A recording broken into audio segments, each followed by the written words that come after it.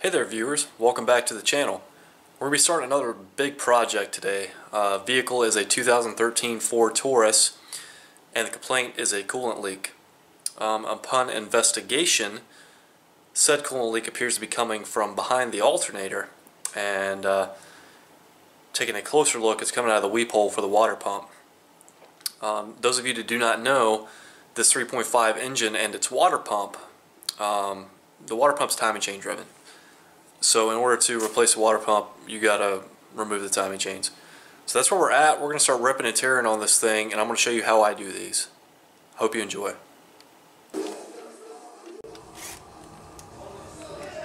When I start tackling a heavily involved job like this, you know, in this case we're actually removing the powertrain from the vehicle to perform this service, I like to just start getting rid of all of the things in the engine compartment that just take up a lot of room. In this case, I'm currently working on the intake.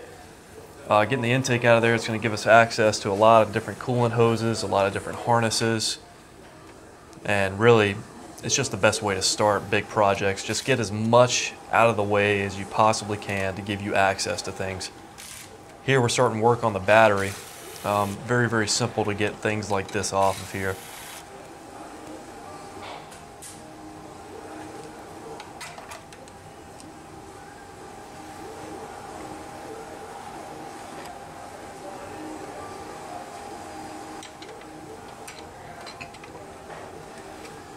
You'll notice as I go along, I try and put back fasteners back where I took them from, just so I don't have to keep track of them. You know, whatever you took a fastener off of is a great place to store said fastener, that way you don't have a pile of bolts.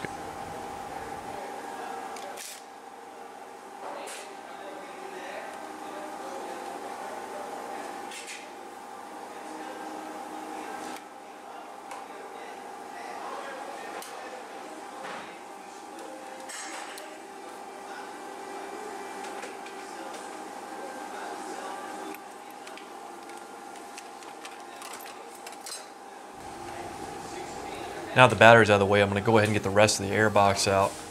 Removing the lid first tends to make it easier. Then you've got some 8mm bolts up towards the top that kind of hold this thing down. The rest of it's grommeted into place. Once you get those bolts out of the way, you can kind of just snap it right up.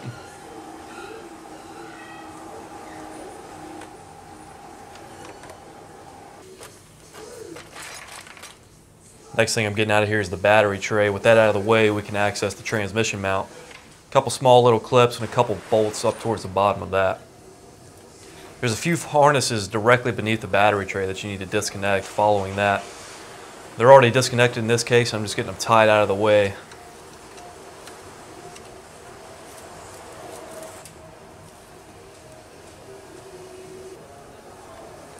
I'm going to start working on the passenger side of the vehicle now. I'm getting the actual evap line disconnected. It goes through the purge solenoid. Also getting the fuel line disconnected. I'm just kind of folding those back to the engine so they're tucked out of the way.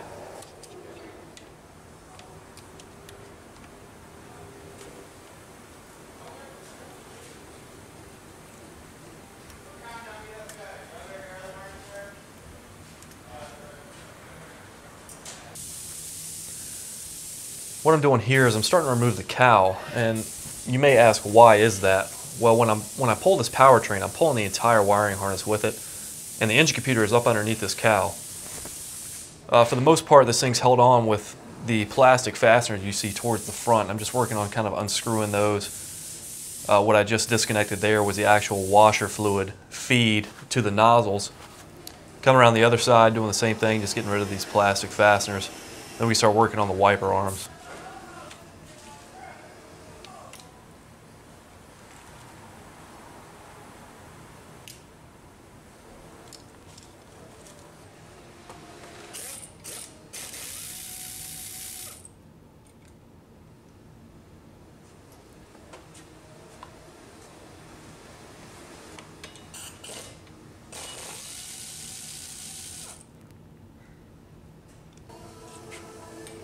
Now in my case, these wiper arms were super stuck on here, so I have to use a press to actually get these things off.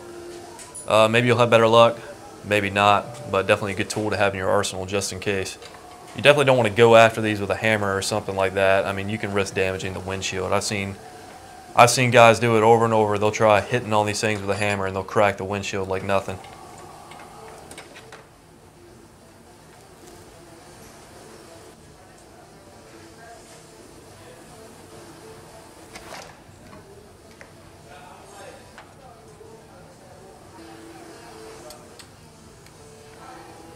With wipe arms out of the way, you can just sort of lift this thing up. You don't need to remove it completely. I'm just getting it up high enough to where I can access the engine computer. Just using this mini bungee cord to do that. These things are great for tying stuff out of the way.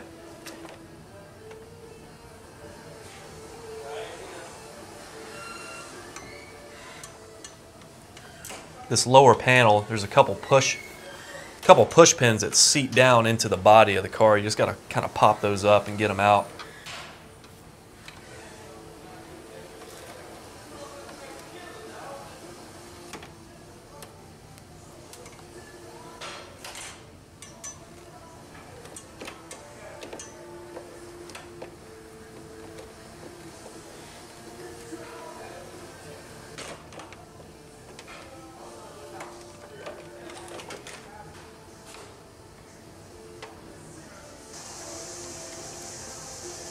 With that cowl out of the way, we can work on disconnecting the engine computer. The only connectors you really need to disconnect are the two on your right. The one on the left is actually going to stay in the vehicle. I didn't realize that until I had all the harnesses disconnected. There's another bulkhead connector kind of underneath that harness. You can see I just disconnected it there. Once you get those out of the way, they're kind of in a slip joint sort of thing. You can see I'm going to unclip that from the body. That'll just lift straight out, and then you got to work on sort of fishing this thing underneath that a little cross brace there. And I'm just going to fish that through, and I'm going to tie that to the engine up out of the way too. Definitely needs a motor. I think it's got leaking coolant into the cylinders. Won't start now. Can't remember. You said there was a bunch of stuff wrong with it. Honda, white Honda Civic, newer. Looks like they wrecked it. The window was busted out of the right side, the little front one. No, it needs a motor. That is one that randomly misfires for no. There's a main coolant line that goes from the degas bottle to a pipe that goes underneath the intakes. I'm just working on getting that disconnected.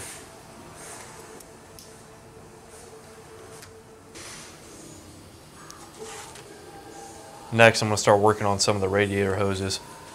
This is a pretty good design engine, I have to admit. The upper and lower rad hoses are right here beside each other. I mean, talk about easy access. I think when Ford designed this engine, they really had serviceability in mind because, I mean, really, this thing just absolutely melts apart. There is nothing hard at all about getting this powertrain out. Now, one thing to note is you're probably going to want to drain the cooling system first. I didn't here just because it was really low on coolant to begin with. You can see nothing really comes out when I disconnect this hose.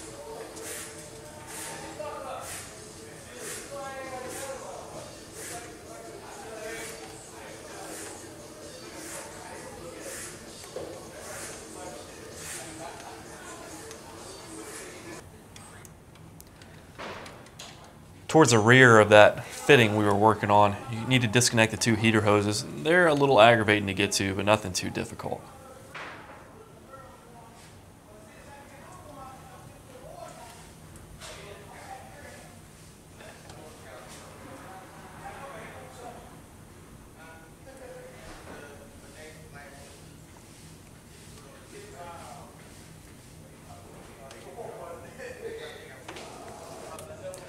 I would have normally started off with this, but our AC machine was tied up with another technician, so I'm going to go ahead and reclaim the air conditioning.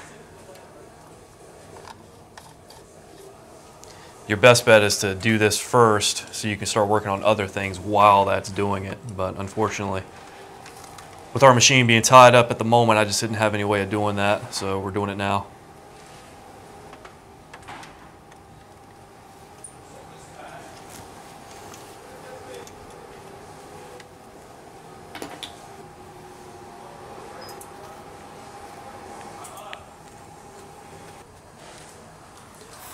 So the AC nice and reclaimed, we're going to start doing some under vehicle work. In this case, we need to get all the suspension components disconnected in order for us to drop the subframe. So basically what that involves is removing the wheel, disconnecting the knuckle from the strut, disconnecting the sway bar link, and then the wheel speed harness.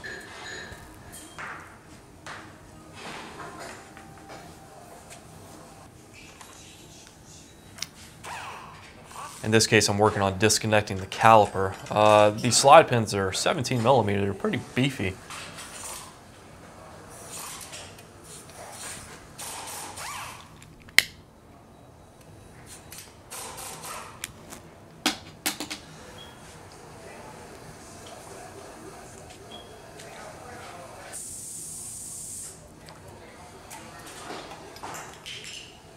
Always secure your caliper in some sort of way. Just don't let it hang on the brake line. That's one of my pet peeves. I can't stand when I see people doing that. Next, I'm going to get the wheel speed sensor. 8 millimeter bolt. Comes out nice and easy in that aluminum knuckle. And that harness is secured to the strut. So after you remove that sensor from the knuckle itself, you're going to need to disconnect that harness from the strut assembly.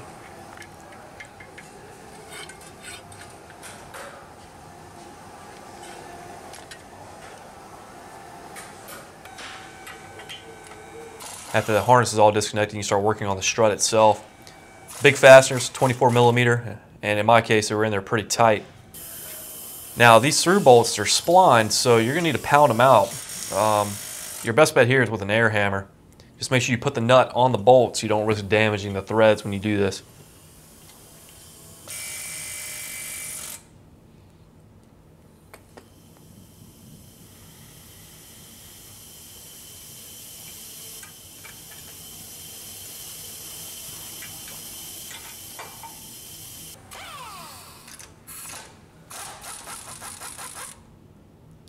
Now I was hoping this nut would come off of this joint, but unfortunately it didn't, and that's often going to be the case when you're dealing with sway bar links. Fortunately for us, Ford was smart, and they gave you a 10 millimeter hex on the end of that bolt. So what you can do is just put your impact on tighten, hold the nut with a wrench, and you can tighten that bolt to get the sway bar link through the nut. Very good thinking from our engineers over at Ford Motor Company.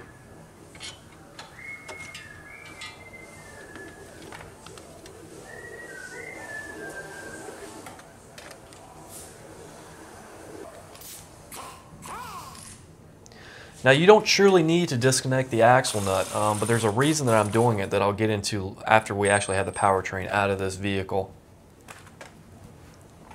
The most important thing is you want to make sure that it's separated from the splines of the wheel bearing. You want to make sure that that outer joint can move freely in and out.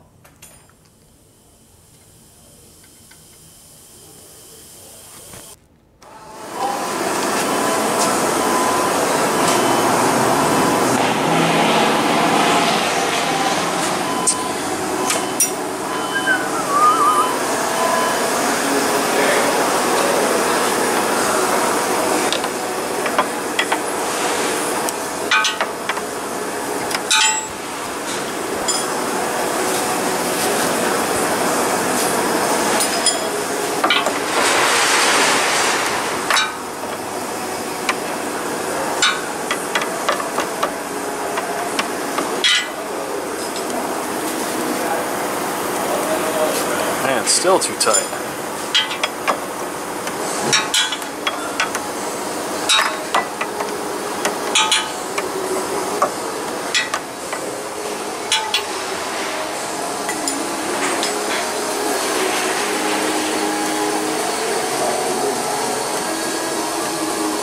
There we go.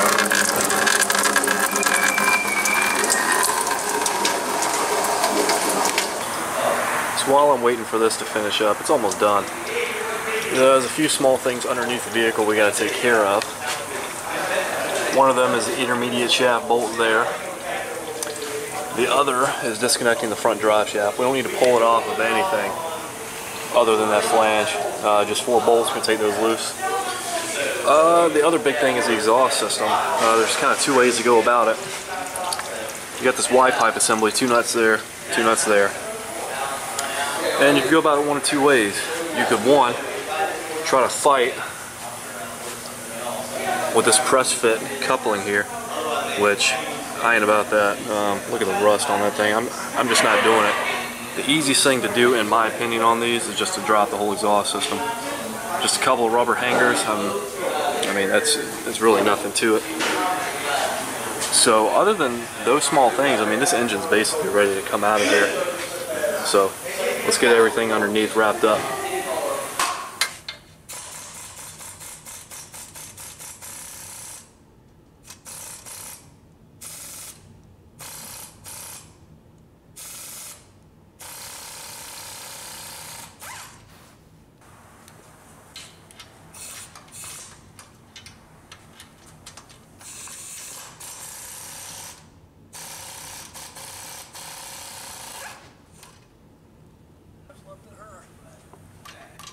When I first looked at these two, I knew that this wasn't going to go well. These are normally 15mm nuts, and I mean, they're rusted down to maybe a 13.5. Looked like someone tried taking them out before, so no option but to cut them off.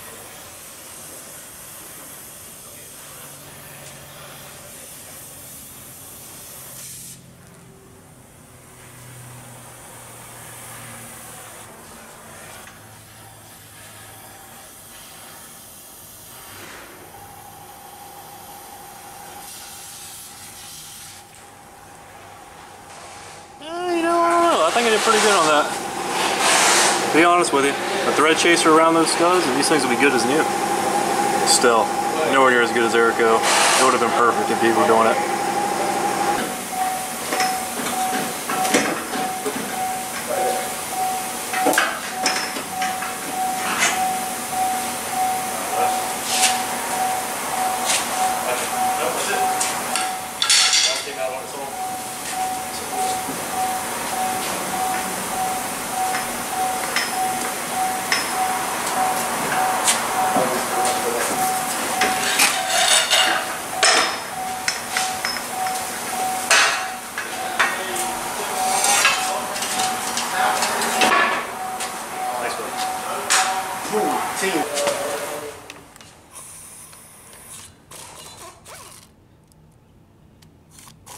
Now you're going to have trouble with this part if you did not leave the vehicle in neutral when you put it on the hoist or put it on jack stands or whatever it is you did.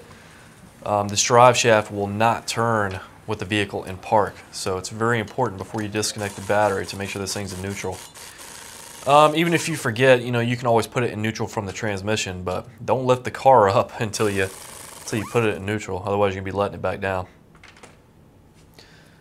Another thing to note is to make sure you mark this drive shaft so it stays indexed.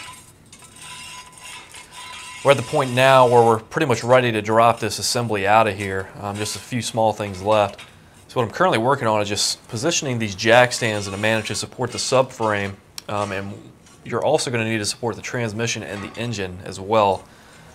So at least in my experience, you're going to need a total of 6 support points, 4 on the subframe, 1 on the engine, 1 on the transmission. That's what seems to work best for me. Once you get all these set, you're going to need to actually lower the subframe onto them until they make good contact.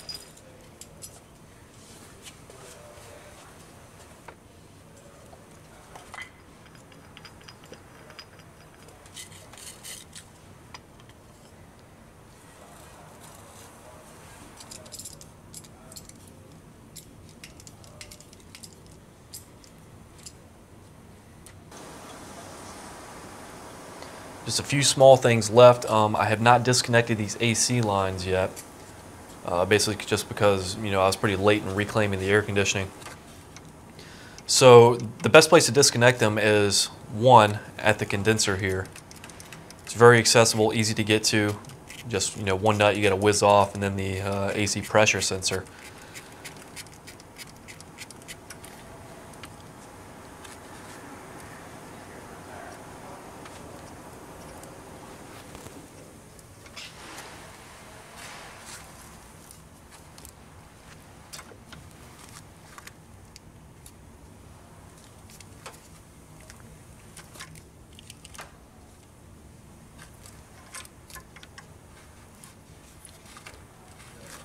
You just kind of want to fold this line up out of the way so it doesn't get snagged on anything when we lift the chassis up. The other easy place to disconnect is right here. Pretty much a no-brainer. Just get this off of here, get the line tied to the engine.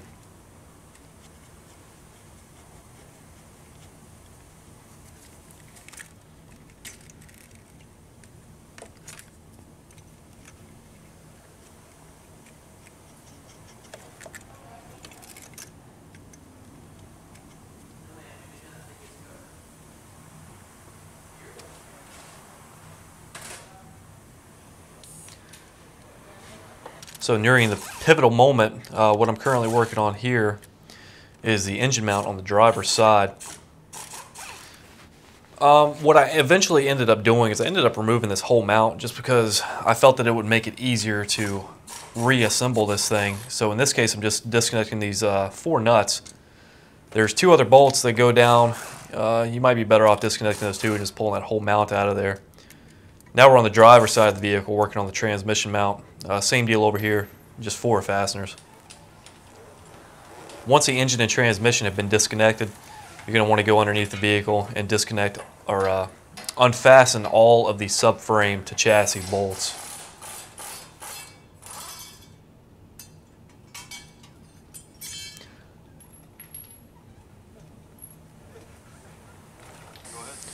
So at this point here, everything's been disconnected. We're ready to lift the chassis off of the powertrain. I've got an assistant. He's actually working the lift for me, lifting this chassis up. And while you do this, if you do it this way, you're going to want to keep a close eye on everything. Make sure nothing's getting snagged up. Make sure nothing's hitting anywhere. You know, the last thing you want to do is damage anything.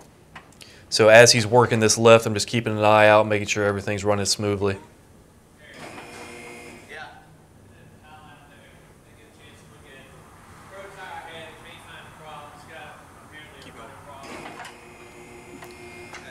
So as he's going up with this, you know, if you see anything at all that looks like it's going to be snagged, you know, you need to communicate well with your partner, whoever's working the lift for you. You also need to make sure that you're working your way around the vehicle. Don't stay in one spot. You can very easily miss a harness or a ground that you missed, some line that you didn't disconnect. Any little thing is going to cause huge problems if it's not disconnected. So you want to make sure you have a close eye on everything as you actually lift this vehicle up.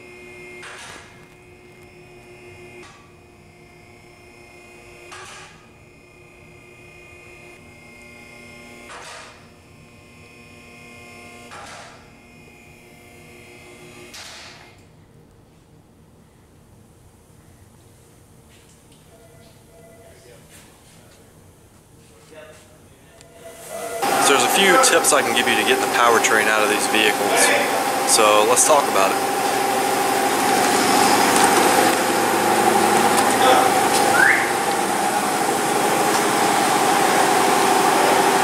Once you get the powertrain out, you're going to be looking at something like this.